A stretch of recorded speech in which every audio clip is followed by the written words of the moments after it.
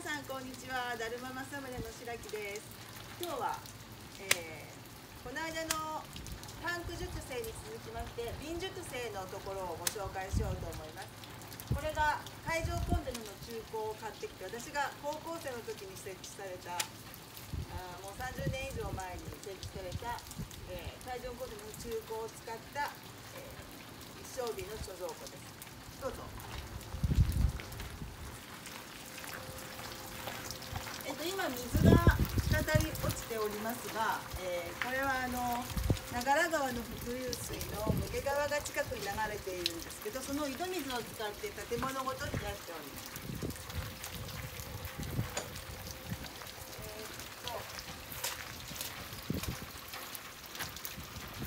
今開けますので、開かないちょっと待ってください。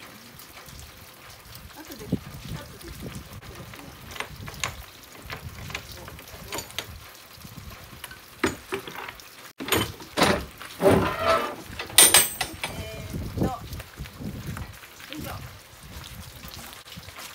こんな感じで一升瓶が積まれております。今中は26度か7度でとても涼しいです。どうぞ。ちょっと暗いかな。ですね、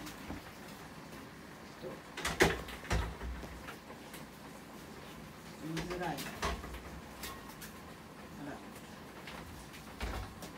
このように、これは昭和54年のお酒で、平成元年に瓶詰めされた30年もののお酒、瓶詰めしてからは30年ですね。だいたいタンクで10年20年熟成させた後にこうやって瓶詰め、一升瓶で瓶詰めしてこのように置いといて、平成元年のヴィンテージはここからまた折り引きして商品化します。